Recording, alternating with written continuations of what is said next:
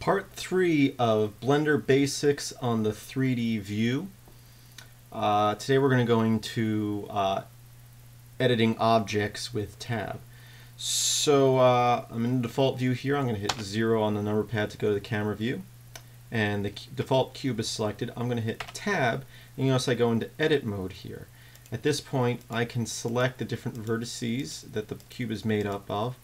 And just like everything else, I can use G, S, and R to grab, scale, and rotate. So I've grabbed this one point here, or selected it. I'm going to hit G to grab it. I can now pull it out.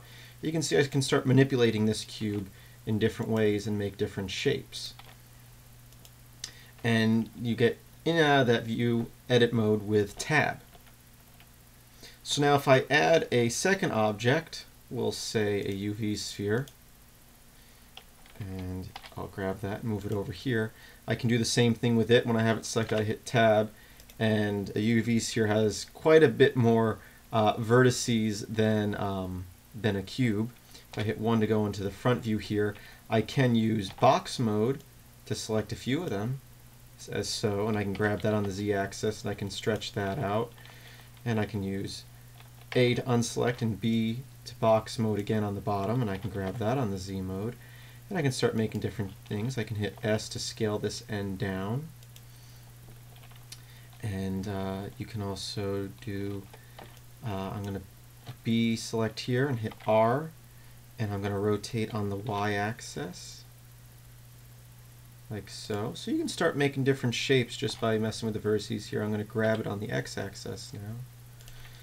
And not that I actually made anything in particular. It kind of looks like an ice cream cone down at the bottom.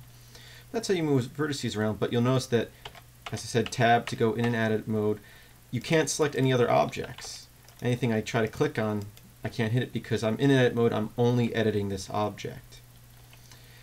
Now, let's look at combining objects. If I want to make these two items one object, I can shift select at both of them. I can go to objects and I can join objects, which is also Control J. So are you sure? Just click yes. And now they are the same object. If I hit tab, you'll see that I can edit them both at the same time because they are one object. But they are separate. They're not connected. I can hit, I'm hitting plus and minus to zoom in and out, which you can also scroll in and out.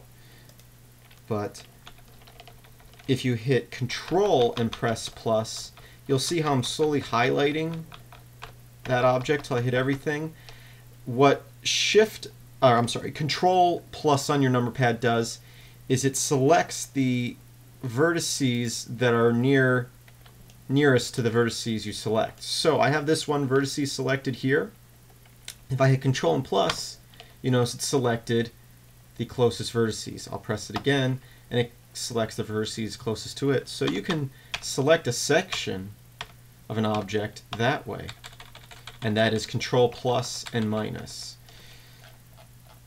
Now another way to join objects is at their creation. So I'm going to start with the default view again. If I add a sphere, it creates it as a separate object. I'll delete that. If I have the cube selected and I hit tab to go into edit mode and I add a UV sphere, it adds it as part of that object. So now if I unselect, well, let's grab the sphere and move it out so you can see it. It's not inside the cube. And I'll hit 0 to go into camera mode. You can see that it is one object even though I created them separate and I haven't joined them because I added the sphere while in edit mode of the cube. So that's one way to combine objects at their creation. So that's the basics of edit mode. As I said, once you're in here you can use grab, G for grab, S for scale, and R for rotate. And that's the basics of edit mode. That was pretty quick, so let me go into something else here. In the buttons window, that's this window down here, by default you're in editing, which is F9, which is this little icon right here. And we've talked in the past about the center of an object, which you can see right now for both these objects is still set at the center of the cube there. So if I hit rotate, it's still going to rotate at the center of the cube. Now that we have these as one object, we may want the center point to be in the center. So let's say right there. The way you do that is you say, there's three options here. There's new center, we click that and it moved the center point to the center there. Now if I rotate, it rotates the objects at that center point. I'm going to Control Z that to undo, so the center point's back in the center of the cube now. If we click center, it will move all the objects and we'll put that center point in the center, but instead of moving the center, it moves the objects. So once again, new center moves the center, center moves the objects around the center. And your third option is center to cursor.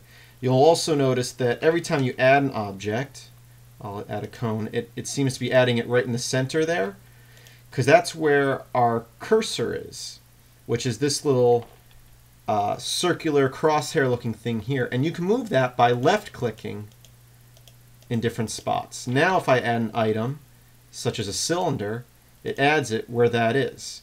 And you can do the same thing with the center point. If I want the center point of the cube and the sphere to be right here, or right here, I just right click, put the cursor there. Now remember, you're working in a 3D environment, so it may look like it's in one spot, but it may be in a different spot. So check your different views, mainly 3, 1, and 7 on your number pad, which is 7 is top, 1 is front, and 3 is side, to make sure the crosshair is where you want it.